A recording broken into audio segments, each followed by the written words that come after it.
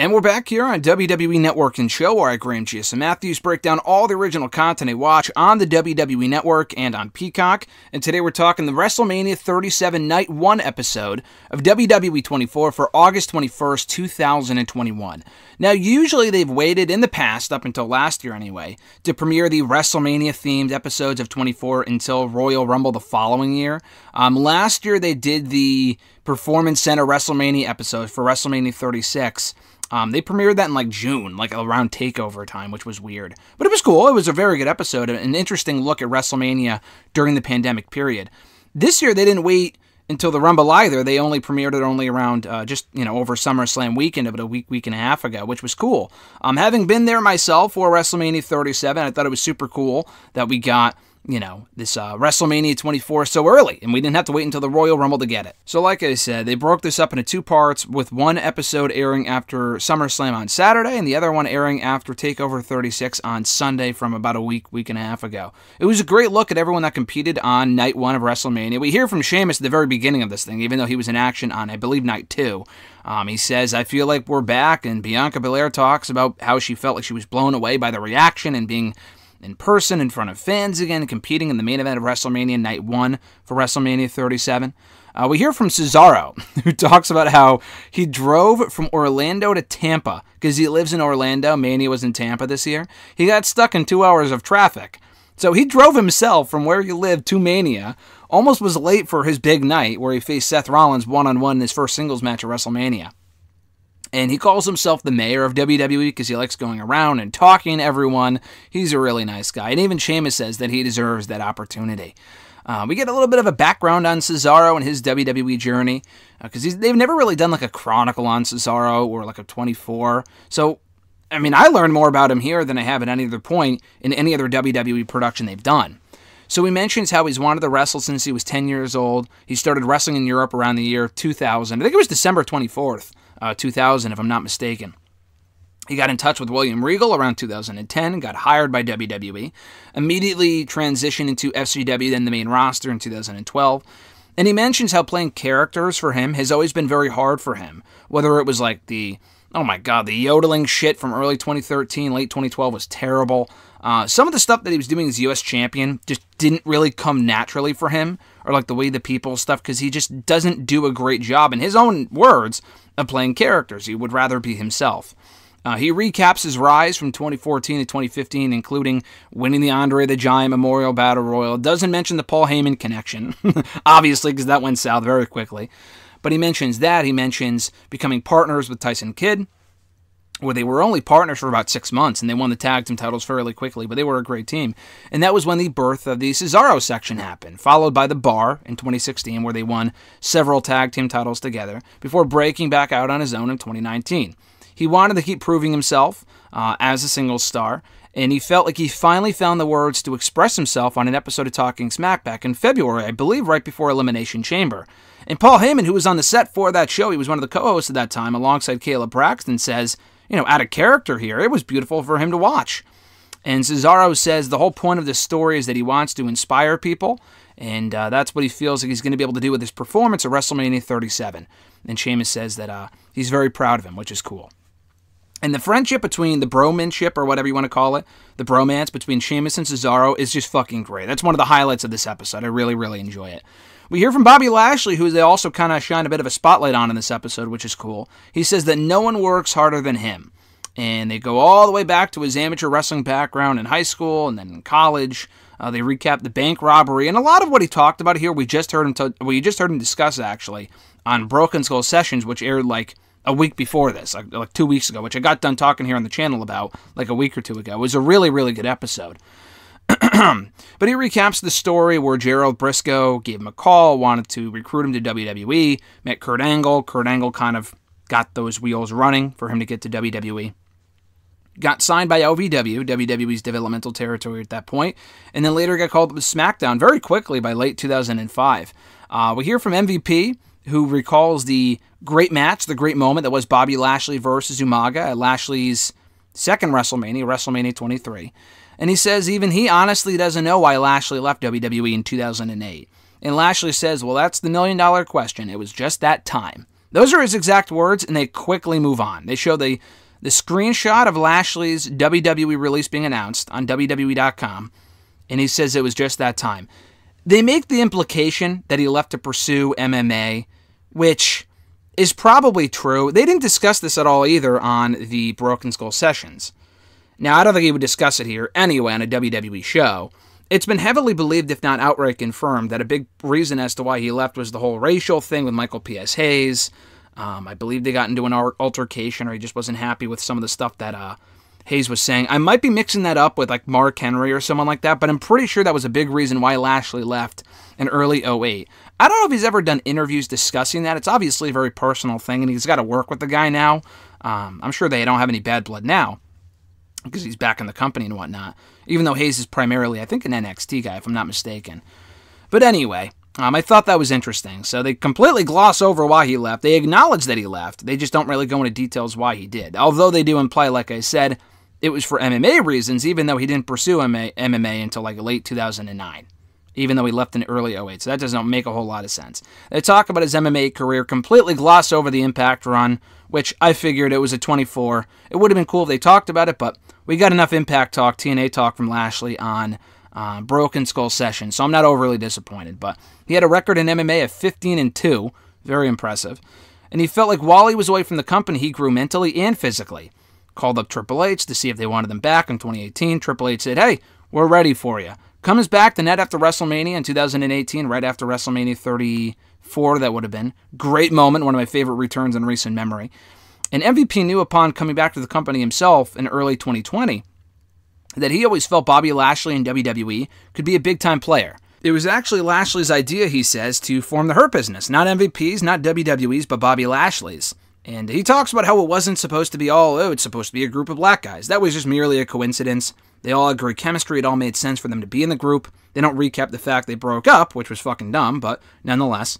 And he feels the WWE title win, which he picked up in early March of this year, was his version of the Olympic gold medal he could not win many years earlier, which I thought was cool. We hear from Bianca Belair, who says that she can't believe that this is her life, where she's main eventing WrestleMania and she's back in front of fans and whatnot. And back to her background here. Her brother watched wrestling growing up. That's how she kind of got into it. She idolized The Undertaker and Triple H, Stone Cold, The Rock, all the big-time players. Her parents have been there for her every step of the way, she says. She started out doing a lot of athletic stuff. She's very athletic. Starting out doing gymnastics, followed by track and field. That was really where her passion was. She had eating disorders. She had an issue with eating disorders at one point in her life, and late high school, early college. She goes into a lot more detail about it in an awesome episode of WWE Chronicle from earlier this year, if not late last year. I'm pretty sure it was earlier this year, but it was fucking great. Definitely make time to watch it when you get a chance. It was really, really good. But at any rate, so at that point, she struggled with depression, eventually overcame that, fell in love with CrossFit. That was where Mark Henry ended up discovering her, brought her into WWE. She excelled at the tryouts. We see shots of her at the tryouts, and William Regal saying her promo wasn't all that good, but athletically, she is a star. We need to bring this girl in, and she obviously is a star. And she had to start from scratch, not really knowing much about wrestling. Her husband, her eventual husband, Montez Ford, who she met in NXT while in developmental for WWE, kind of helped her learn the ropes and helped her watch matches and really pick up everything she needed to know to become a big-time superstar. And it was during that first Mae Young Classic that she competed in against Kairi Sane, because remember, she was bumped out, I'm pretty sure, in the first round by Kairi Sane. She didn't even make it to like the second or third round, I don't think. But she was in that first round, and she realized, hey, despite not having a lot of experience, I've only been doing this for about a year or so, I'm pretty good. You know, not to be cocky, but I'm pretty good, she says. And, you know, she had that breakout showing. She looked great. Triple H praised her. And then we fast forward all the way to the Royal Rumble, which they recap from earlier this year, of course, when she won the Women's Royal Rumble. And she never thought she would headline WrestleMania, and she calls it overwhelming. So we get to WrestleMania Day itself for night one. We hear a lot of fans being interviewed outside of the arena. We hear from the Brock Lesnar guy, the Tuxedo guy, all these other famous, not famous, but like notable WWE fans in the arena. We see all the superstars standing on the stage at the start of the show, which made for a great moment. Rhea Ripley recalls crying as soon as she saw Edge get emotional, and he started getting crying, and he locked eyes with her. She got emotional too. So that, you can blame Edge for Rhea Ripley crying on the stage, despite being a badass. But in all seriousness, though, it was a great moment. So the immediate aftermath of that was that, and I remember because I was there, we went to a weather alert. We got a weather alert on the big screen. There was an incoming hurricane or major storm or whatever. So they had to send everyone to the back. Not just the superstars, but the fans. The fans could not be on the outer course of the building. So it was just like Michael Cole and Samoa Joe at ringside wearing fucking ponchos. And we see the gorilla shot. This was probably my favorite part of this whole documentary. In the gorilla, because the McMahons were out there on the stage a minute earlier when they had the whole roster out there. We see Vince and Gorilla are right backstage, right about to, not about to go out, but about to send Hogan and O'Neil out there, Titus O'Neil, because they were the hosts this year. So we see O'Neil and Gorilla, Hulk Hogan and Gorilla, Vince McMahon. I don't think Shane might have been there. I remember seeing Stephanie and Triple H, probably Shane, I don't remember. Maybe he had to get ready for his match, I don't remember. But then when they find out there's a weather alert and they can't go out, Hogan and O'Neil can't start the show, O'Neil just says fuck, which they obviously blur out here. And then Vince has to explain to Hogan, go take a break. We can't let you go out because of the weather alert. And then Hogan's standing there dumbfounded, he has no idea what's going on. And Vince has to say it 2 or 3 times, go take a break. We're not letting you out there right now. We can't go out. You know what I mean? It was really fucking funny. The look on Hogan's face was priceless. It was just great. So anyway, we hear from Heyman, who says, how good of a story would it have been if it all went smoothly? And he has a good point. So they ended up kicking off the show soon after with Bobby Lashley. It might have been a 45-minute delay. I don't remember exactly. But they ended up kicking off the actual in-ring portion of the show with Bobby Lashley and Drew McIntyre for the WWE title. Lashley says that it was intense walking out there. They recapped the match. Great match. Lashley felt like he was on fire out there, and he really felt like they tore the house down in the opening match. They recapped the rest of the card. AJ and Omos versus The New Day. AJ and Omos. Oh, wait. That was on night 2, wasn't it? That wasn't night 1. I don't remember. Maybe it was night 1. But they recap it here. They recap the Tag Team Turmoil match, which was fucking awful. And the funny part is that, not really funny, but they recap parts of the Tag Team Turmoil women's tag team match. They show Carmella making her entrance, but they don't show who her partner is. They show Ruby Riott later on getting pinned. They don't show who Carmella's partner was, and that's because it was Billie Kay, and she got fired a week later. I guess maybe Ruby Riott made the cut because she didn't get fired till June. It's a little different. Maybe they started editing this in April. I don't know. They don't show Billie Kay, so not surprising. It's just one of those WWE things. Who cares? Just show her, She was a part of the event. But they recap all the other matches, Braun and Shane, the rest of the card at night 1 of WrestleMania. And then we get to Cesaro versus Seth Rollins on the show. Cesaro gets interviewed right beforehand backstage by the cameras, and he says he was very nervous, and he's very thankful for Sheamus being there and supporting him and whatnot. So they recapped the match, which was fucking great. I love the Belair-Sasha main event, but I honestly think Cesaro and Seth was the show stealer of that WrestleMania. That was my favorite match in the entire show. They really went out there and fucking killed it. That UFO spot was amazing. Cesaro felt like they hit a home run. And Orton congratulates him afterwards. Sheamus congratulates him. Sheamus said he popped big. Him and McIntyre both, when they were watching the match back from Gorilla, they popped big for the UFO, and Cesaro said that he was saving that for a major moment at a WrestleMania, and he had it in his back pocket all these years, and I don't think he's done it since. Maybe he has, but it was a great fucking moment, though. And it means a lot to him to have all the support that he has coming off his WrestleMania win. They recap the Damian Priest and Bad Bunny versus Miz and Morrison tag team match, which was a lot of fun. And then we hear from Bianca Belair, who really felt calm before she went out there, and it really sunk in for her during the quiet moments of the night that she was headlining WrestleMania and they were making history.